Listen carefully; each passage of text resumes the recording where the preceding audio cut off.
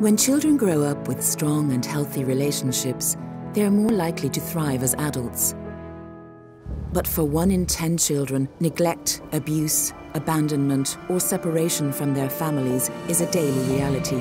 The effects of this often last a lifetime, creating a harmful cycle that repeats from one generation to the next. SOS Children's Villages works to break this cycle. If children cannot get essential care and support from their parents, we step in to offer alternative family settings and protection.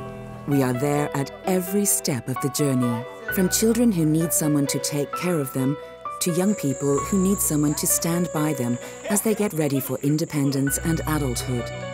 Some we support to live with their relatives, like Elsie, who lost her parents at the age of 13 and then grew up with her grandparents who could not afford her education. Now she's successfully pursuing her studies. Others may grow up in a youth house or in alternative family care.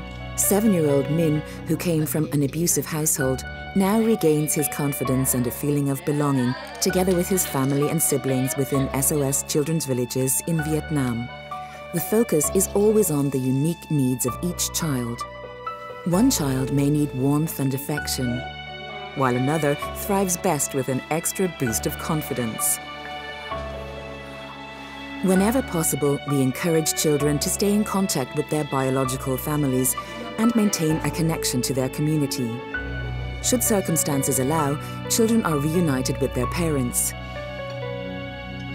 All children and young people need bonds with others to give them emotional security, to feel a sense of belonging.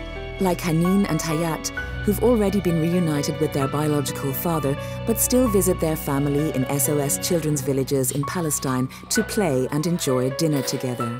Solid and long-term connections provide the foundations for children and young people to be independent and resilient adults.